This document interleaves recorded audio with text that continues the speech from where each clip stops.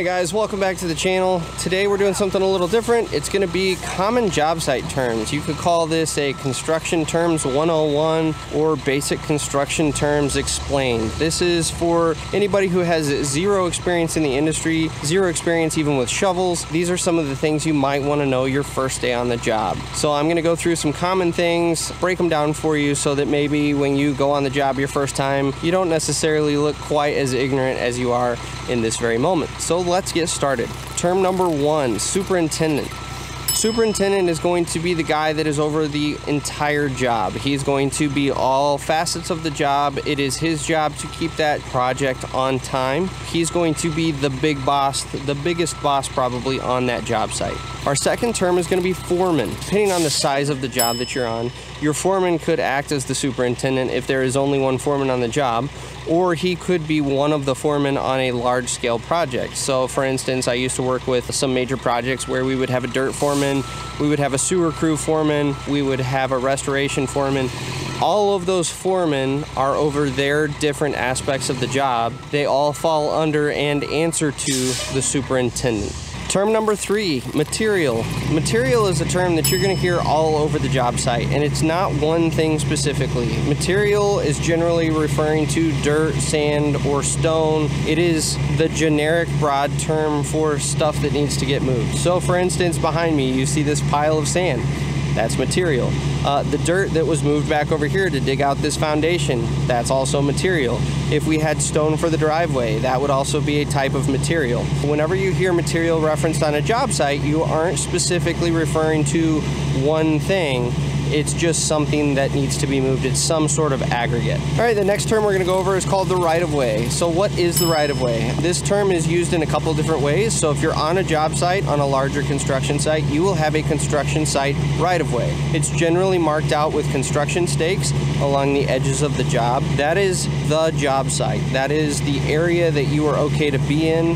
It's the area that you're okay to tear up. It's the area that you have the green light to do whatever you need to do in. The other common time you will hear this is when it comes to utilities, gas pipelines, large electric lines. The clearing that the pipeline sits in or the construction lines are going through, that clearing is also referred to as the right-of-way. And it basically says this is a sectioned off portion of space that is reserved for the job or for whatever utility it's referencing. Our next term, cut. Cut is exactly what it sounds like. Anytime you have to remove material, it is a cut. For instance, back here behind us, they actually had to grade this pad off a little bit and they had to remove some material on the front side of where the foundation was going to sit. That is a cut. When you are removing material, it is a cut. That leads us into our next term, which is fill. That's exactly what it sounds like. It's a fairly straightforward term. When you remove material from the cut, you generally take it to the fill.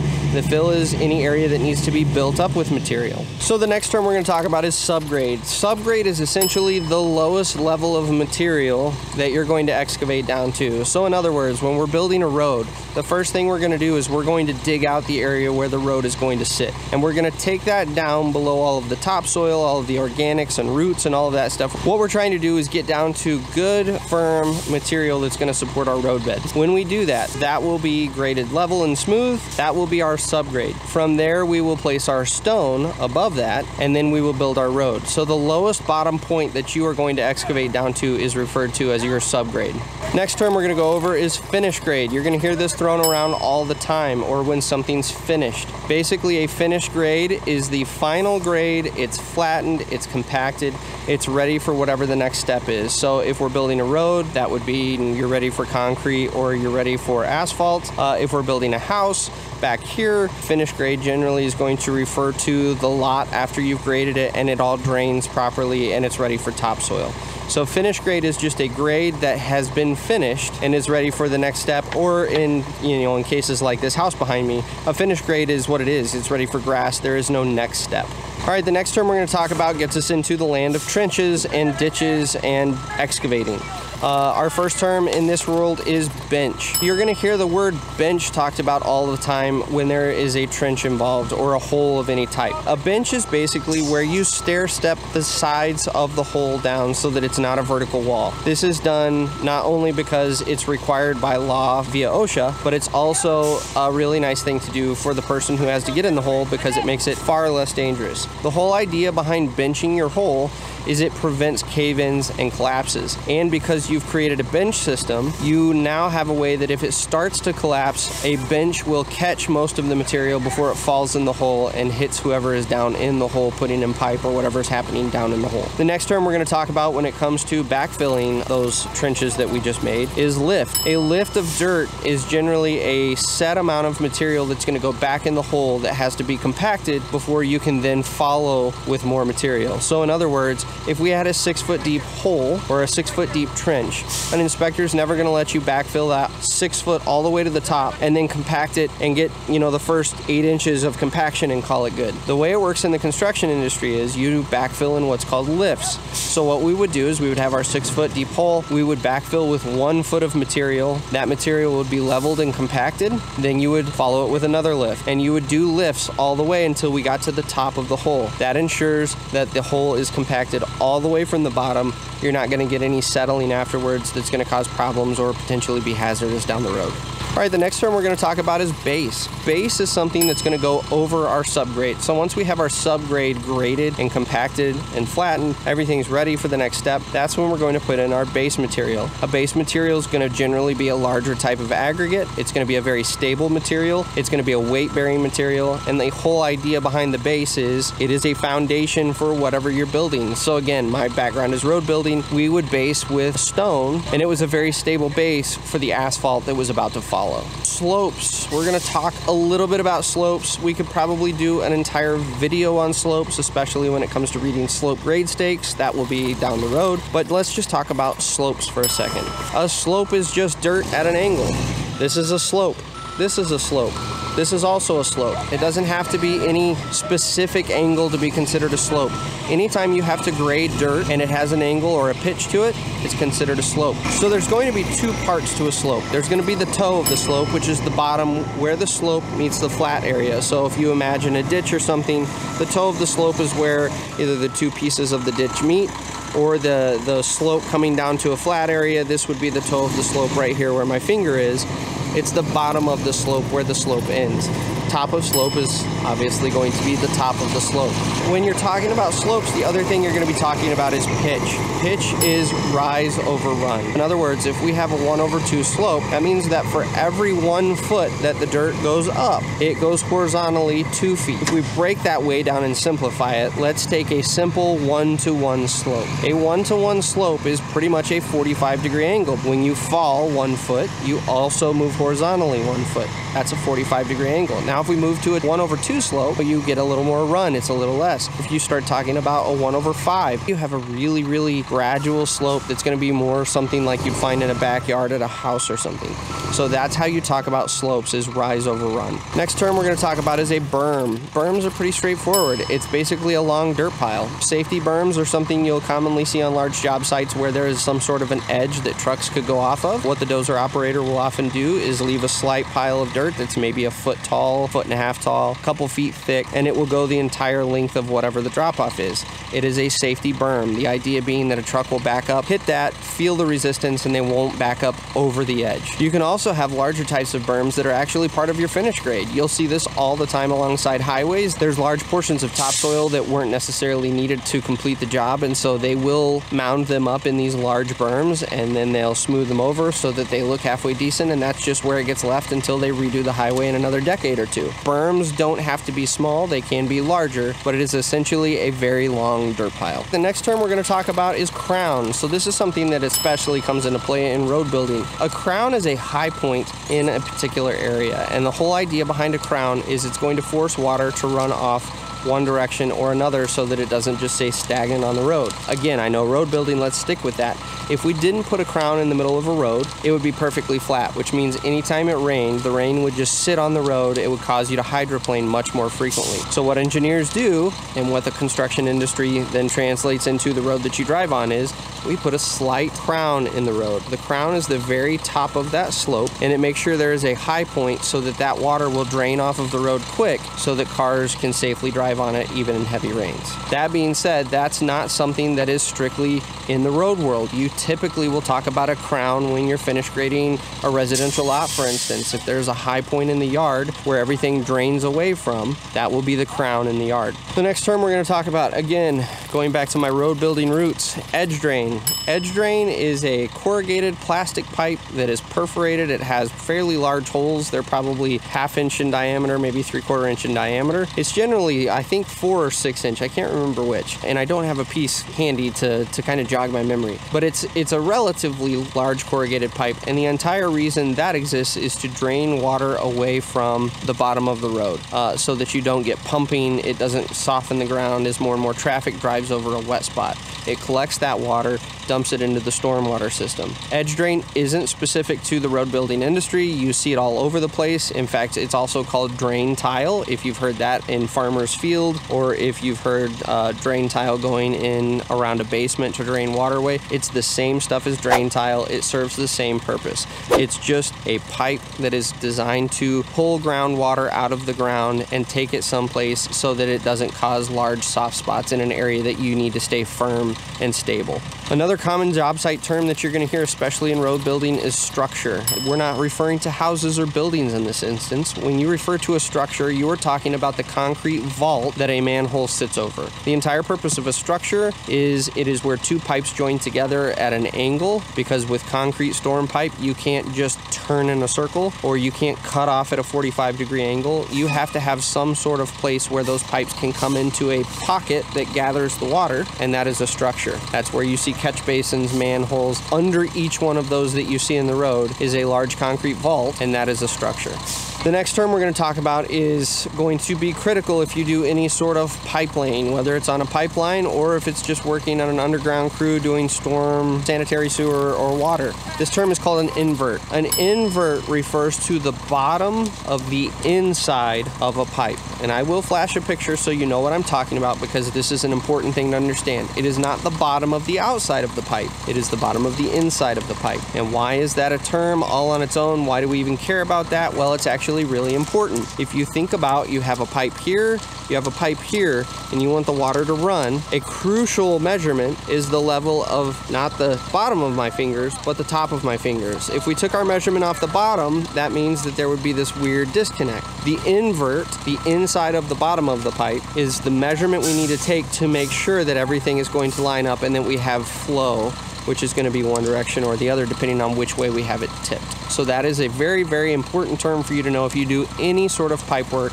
All right, the next thing that we're going to talk about is grade stakes. What are grade stakes? Well, we're going to do an entire video just on grade stakes. But essentially, dumb it down for this video, a grade stake is a wood stake that's put in the ground that has critical information written on it. This information can just depend on the type of grade stake. Some of them are just informational, telling you whether this is back of curb or whether it's a 5-foot offset from something else. Other stakes get more important where they have cut and fill information. So cut and fill stakes will actually have written on them C or an F for cut or fill, and then it will have a number on it. For instance, 1.27. That's 1.27 feet. It's not 1 inch, it's 1 foot and 27 hundredths. We'll get into tenths and hundredths here shortly. That's another term we're going to go over, but just to know that grade stakes are very, very important on job sites. You don't ever mess with grade stakes unless you're told to, or you know for a fact 100,000% you don't need it anymore. They are some of the most important pieces of information on a job site. The next term we're going to talk about feeds directly into that. lath. The first time anyone ever told me get a piece of lath out of the back of a truck, I had no idea what they were talking about. I went over to the edge of the truck and was looking all through it, had zero idea what they were talking about. A piece of lath is a grade stake without any writing on it. Don't look like an idiot like I did the first time someone used that. Just know flat out that's a grade stake with no writing on it, or you can still refer to a grade stake as a piece of lath. Next one we're going to talk about is a hub. This is different than a grade stake, and I'm going to try to flash to either a video or a picture of one. It is a square stake that has got some meat to it, and the reason they do that is because hubs are not meant to move. They're meant to be very, very stable. Generally, hubs are used as control points, which is going to be our next term. Don't get excited. They're going to be used as some sort of stationary point that we have to take measurements off of. They're generally pretty long. They're about, I don't know, 10 inches long, but you'll only see a couple inches sticking above the ground. The reason they drive them so deep is they want that stake to be stable so that they can set an elevation or something off of it. That is a hub, and it is very different than a grade stake. Most of the time, grade stakes will be around a hub referring some sort of information, whether it's an offset stake or if it's got information pertaining to the hub, what the elevation is, but the hub is the critical measurement point. That brings us into what is a control point. A control point is one of the most important things on a job site, and you don't ever mess with one. A control point is where an engineering firm has come out with very sophisticated equipment, and they have set a very, very specific location and elevation and transferred it to that stake. So a control point is set to a specific elevation. You don't stand on a control point. You don't do anything to that stake. The only thing you should be doing with a control point is very lightly setting your grade rod on it and taking your elevation measurement. Outside of that, you don't mess with control points. They are very, very critical, and some of them are actually used to set up the engineer's equipment. So those are extra critical. Don't mess with control points. So another term that I thought I would throw in here that's kind of random, doesn't really go with anything else, but at the same time you might want to know on larger jobs, a water tree. A water tree is essentially something you hook up to a fire hydrant that will send the water up and over top of your water wagon or your water truck, whatever you have on your specific job. Instead of having to get out of the cab and manually hook up a hose to the back of it and let it pump water up, a water tree is something that you will actually drive under, and it will sit over top of the truck and fill it from the top. All right, the next thing we're going to talk about, I actually have an example here in my hand. A probe rod. It generally looks like a big T with a tip on the end of it that's a little pointed. It's not going to be a very sharp tip, and the reason we do that is because this is used for locating utilities. The way that you're going to do this, you hold it by the T, and you're going to probe down into the ground. You're going to use your body weight to push this down in the ground. You use a probe rod to assist with digging for utilities with a machine. So what you'll do is you'll probe an area a couple inches apart between your probes. That way if there's any pipes in there, you'll feel them with the probe rod instead of grabbing them with the machine. Once you've probed down and you know an area is safe, the machine can come in, take a couple scoops, and then you go back at it with your probe rod. This is a critical tool anytime you're doing something around sensitive utilities or anything like that. Sticking with our tool vein, next we're going to talk about shovels. I know this is very basic, but that's who I'm gearing this video for. We're going to talk about the difference between a spade shovel and a flat shovel. They're both shovels. They're both very different. A flat shovel is going to be used for doing mostly cleanup work. It's going to be used for leveling surfaces. A spade shovel is really made for digging. It's made for getting down in the dirt and taking a lot of material out. They have two very, very unique differences. The way they're shaped, they have two very unique jobs. Make sure you know the difference so you don't sound like an idiot. All right, the next term we're going to talk about is a laser. I actually don't have a laser on me right now, and it's currently being used back here in the background behind me, so I can't run over there and show you. But a laser sits on a tripod, and its sole purpose is to, when you turn it on, as long as it's within a base amount of level, it has to be relatively close, it will level itself, and then it will turn on and start rotating at a high rate of speed. You couple that with a laser eye, which you use on your grade rod, which we will talk about in a second. And what it does is it sends a flat, level laser across your job site so that when you're grading, you know where you're at on grade. Some of the lasers get a little more sophisticated and can actually, once they've leveled themselves, you can put a 2%, 3%, 4% slope on them, and so you can actually grade to a slope. But it's important that you line up with the laser so that you're actually grading to the slope you have set. The next tool we're going to talk about goes directly with your laser. It is a grade rod or a story rod. The reason this is called a story rod, it actually has numbers on it. So one thing you're going to notice about this particular grade rod is the numbers go up to 12 when you hit your new foot. This is a feet and inches grade rod. The more common grade rod you're going to see on jobs is a 10th grade rod. Tenths are tenths of a foot. If you do the math on that, you take 12 inches in a foot, you divide it by 10 because we are doing tenths. A tenth is roughly equivalent to 1.2 inches. And when I say roughly equivalent, I mean mathematically a tenth of a foot is exactly 1.2 inches. I don't know why I said that it's close to or whatever I just said. All that to say, the other thing you're going to notice about this is that the numbers are increasing as they get higher. So what you would do is you would throw this up, put your laser eye on here, and then you would move it around until you figure out where your laser level is, and that will tell you how many feet off of the ground you're sitting right now. You would then transfer that to another area of the job. We will do a whole video on how to use a laser and a grade rod down the road. I just want you to be familiar with this, and don't be shocked if your grade rod has tenths on it instead of 12 full individual inches. The final thing I want to talk about on this video is not necessarily a vocabulary word, but after talking with people in the different Facebook groups and everything, I 100% agree it's something that should be addressed early on before you get too far down the road in this industry, and that is utility locates and colors. What do they mean? So a utility locate is when the location service comes out. A lot of times you see, I think it's USIC that comes out. There's a handful of other ones. Here in Michigan, you call MISDIG to come out and mark them. It is a location service that uses different tools to locate gas, power, sanitary sewer, water. All of those will be located so that before you start digging, you have a good idea of where they're at. The important thing for you to know is what those colors mean. So the first color is yellow. Yellow stands for gas lines, and this is consistent through the industry. If you ever dig up a gas line, you will see that the pipe they use is yellow. Yellow stands for gas. The next color is red. Red is electrical. That one's a fairly easy one for me to remember just because red means danger. Electricity is one of the quickest ways you can kill yourself. Red is for electricity. Orange is our next color. That's going to be communications. It can be fiber optic. It can be phone line. It can be cable for internet. All three of those will be orange. They will be flagged as orange. The next color is going to be blue. If you can't figure that one out, you might want to rethink getting into this industry. Blue stands for water. It's pretty straightforward. The next color is going to be brown. Brown is going to be sanitary sewer. It's going to be marked occasionally. You don't necessarily see it all the time in big jobs, just depending on where you're at. We saw it a lot on the residential side. The final color that you may see, it will be ultra rare if you do, outside of maybe golf courses, is purple. Purple stands for reclaimed water. It is not to be mixed. The reason they mark it differently than regular water is because you do not mix regular water and reclaimed water. They should never, ever, ever get tied into each other. It causes contamination. So purple is reclaimed water. So I hope this has been helpful. I know this is a lot to take in. This is probably a bit of a lengthy video, but at the same time, these are some of the basic terms to kind of get you through your first week on the job. If you guys have any other questions, if I kind of skimmed over something that you'd like more information on, absolutely don't hesitate to reach out to me and shoot me a message, and I'll do what I can to help you out. In the meantime, if you don't mind, hit the subscribe button, and we'll see you on the next video.